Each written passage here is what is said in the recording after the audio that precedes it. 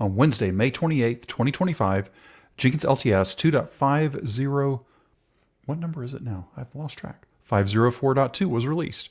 In this video, we're going to be talking about all the changes in that release. If you're new here, my name is Darin Pope. I'm a developer advocate at CloudBees, and along with me today, I have Mark Waite. Mark, how are you doing today? Great, Darin. Thanks for asking. No matter how many times I practice it, I still forget the numbers. The numbers are inevitably a combination of digits that are hard to remember. Keep it up.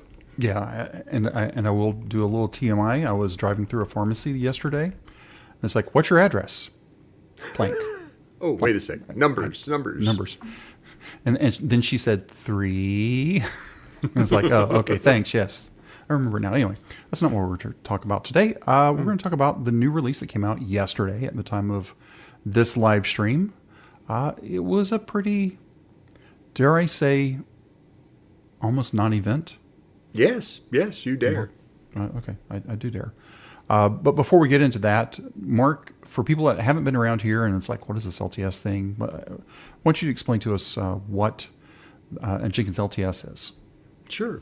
So Jenkins releases a new version every week, like clockwork, week after week after week. But every 12 weeks, we choose a baseline that will be used for the Jenkins long-term support release.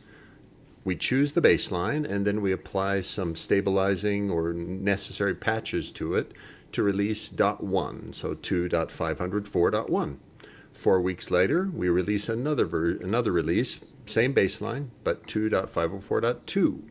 Then 4 weeks after that, 2.504.3, and we've finished the 12-week cycle. We pick a new baseline and do it again.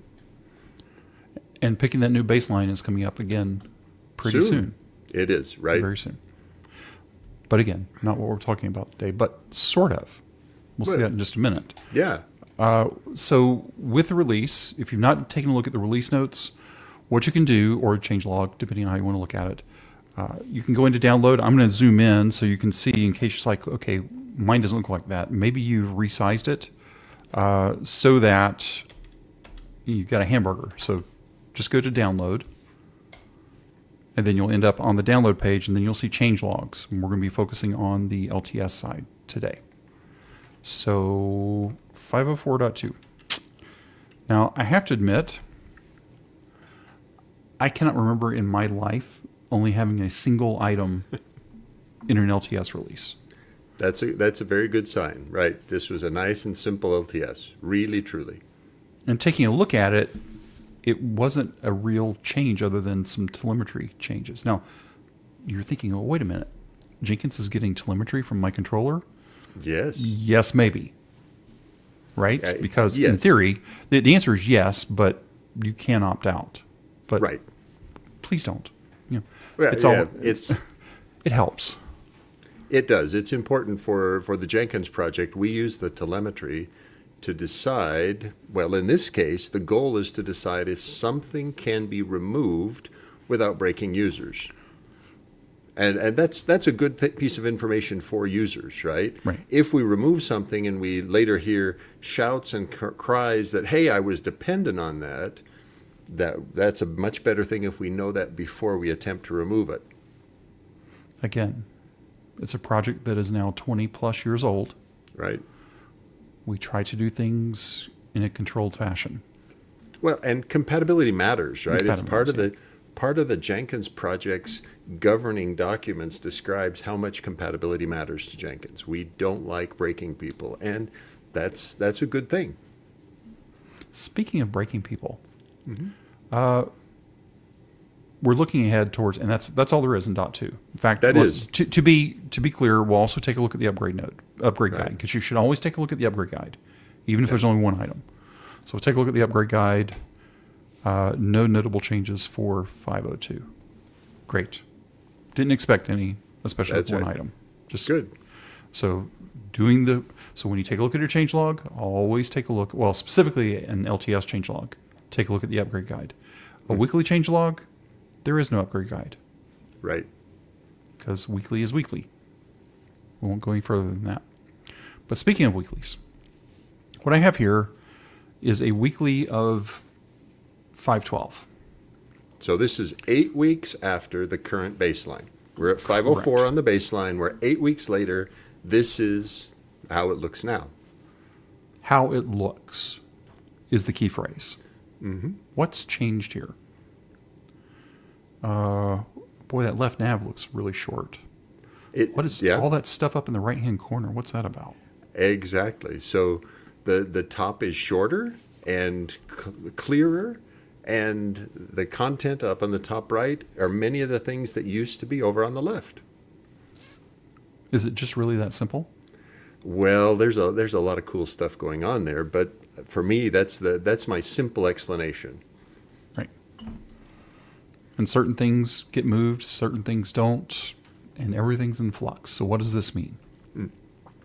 What this means is in the next LTS, which ships on July 23rd, not the .3 of this, that's in 4 weeks, but the one after that, is going to have this new header. So what can we recommend people to do now? Well, so now's a good time to test drive weekly yourself, just like we're doing here, with your set of plugins and your setup. So create yourself a prototype, a sandbox somewhere, and play with it. See, hey, how does it behave? Sort of get yourself used to it. It's Manage Jenkins is now in that under that gear icon in the top right. Yep. And once you've clicked there, it'll feel largely the same as it did before. Right, because this page doesn't change. The actual page doesn't change. It's just how you get to it changes. Correct. So I think one thing you were saying there is test driving a weekly. I think that's correct. But it's going to be test driving a weekly with every plugin that you have installed on your actual production environment. If you don't do that, then because here's what the project needs help with. We're roughly 8 weeks out from this being in the LTS line, the next LTS. Right. If people can start taking a look at it and understanding what's going on and reporting issues. Again, there are a number of people that are focused on this right now. This is a very fast-moving thing. But we need help. Yeah, and we would love to have help. This is a great opportunity for people to, hey, there are critical times in a project's life, and this is one of those very interesting times when people can make a larger difference than even on average. Contributing by testing with your plugins and your configuration and your jobs in this environment is a good thing to do because it helps you see what will the experience be for you and for your users come July 23rd when this releases. Right. When this releases in the LTS. It's already available to weekly users, and weekly users, and there are many of them, are already using it. So it's not that we're nervous, oh, it's unreliable. It's rather, this is a system that has lots of things that are going on in it, and it's good for you to know how does it behave for you. And again, 8 weeks out. Right. So we're walking towards that. Let me answer a couple of questions that people may be thinking about. Well, can I just go back to the old way of doing it? No. It's core. This is what's happening. Right. The second question I would probably ask is, what made the project decide to do this? What was wrong with the old way of doing things? Yep. I can't answer that because I'm not actively working. Can you answer a little bit of it? I've got part of it, which is one of the things we were sacrificing before was vertical space. And vertical space is precious on web pages. Right. The web designers work very hard to keep things above the fold, to keep things visible to users. And we were giving away a big chunk of vertical space by having 2 rows up at that top instead of 1. So by us converging to a single row, we have given back vertical space for better use for users.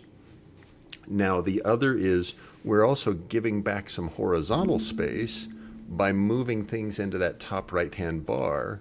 And so, again, we're giving you things that for users are helpful. They'll give them benefit as they use the product.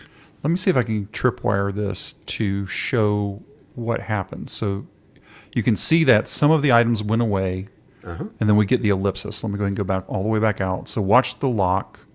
I'm going to narrow browser a little bit. We now get an ellipsis, which took a couple of things with it. So they're still there. So we're not trying to mobile optimize. In case that's another question, like, are you trying to mobile optimize this? No. Will Jenkins ever be mobile optimized? That's an entirely different exercise, right? Yeah. Now we're looking at something. Oh, what might it be on a mobile experience? Yeah. But first and foremost, let's make it better for users on their primary web pages. And for most developers, their primary web pages are on their desktop machine or their laptop. Yep. So again, this is in active development. Right. We are 8 weeks minus 1 day away from this being GA. Yep. So, fair warning, we will warn you again in 4 weeks. We'll talk about it again. Yeah, we're looking forward to it, and we expect it will continue evolving further as we get closer and closer to that LTS baseline selection point. Right, which should be in 2-ish weeks, right? Right, correct. The snow's over in Colorado. The heat has arrived in Texas. It has. It's summertime, I guess, at least in the Northern Hemisphere. Mm-hmm. What else can we talk about today? I think we've pretty much covered it. We covered it. Thanks, Darin. You're welcome, Mark. So again, we'll be back in 4 weeks. Let me double check the date because I do have that written down. We're going to be, this is going to be a little bit different. Because in 4 weeks, Mark is not going to be here. Mark is going to be at, is it CDCon or it's the last week in June? Open Source Summit North America and CDCon. Yes, you're right. That's happening in Denver. Right. So if you're going to either of those events, check out Mark. He'll be there. Yes. I won't be there. So the show will be happening on the Monday after that. Well, that'll be Monday, June 30th at the same time, 4:30 Eastern time, and whatever the other time zones are from there. So that'll be the key point is show will be late, but the release is still happening on that Wednesday. Mark will be furiously sitting over in the back corner no, it's not how it works. Surprisingly enough, it's how it used to work. Except not Mark. Right? Right. There used to be somebody going in punching the button to do the release. Used to be. Not anymore.